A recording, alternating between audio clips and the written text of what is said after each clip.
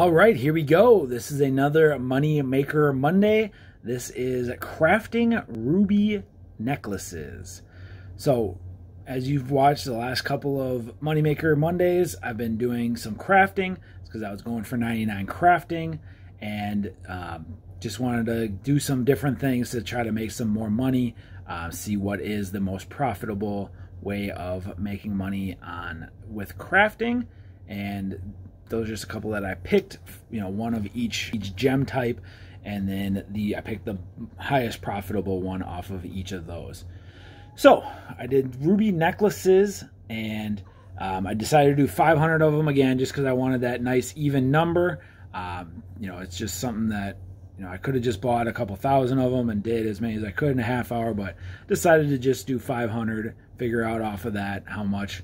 So again, it took me about 27, 28 minutes to make all the ruby necklaces. So you can make between 1,000 and 1,100 per hour if you do that for an entire hour. Oh, looks like Fangy Boy made the video there. So I will put some music in here now, and I will join you again near the end of the video to talk about how much profit I actually made. So enjoy the music and the video.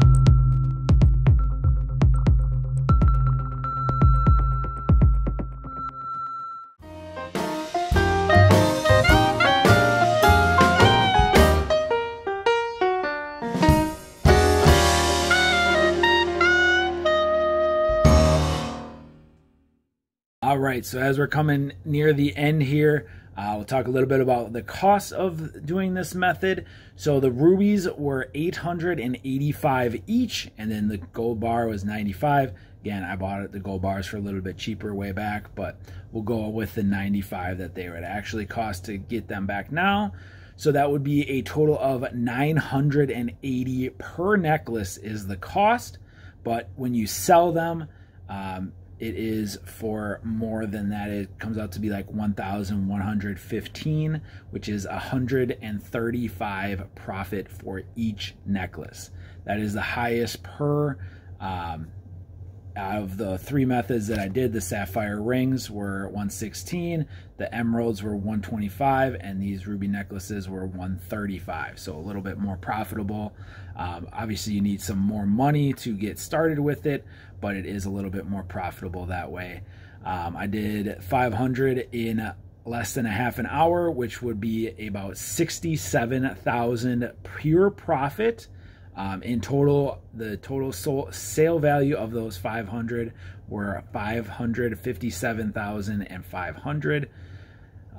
That was the total, and then you take out the cost of buying back the rubies and the gold bars, so you get 67K profit in about a half hour.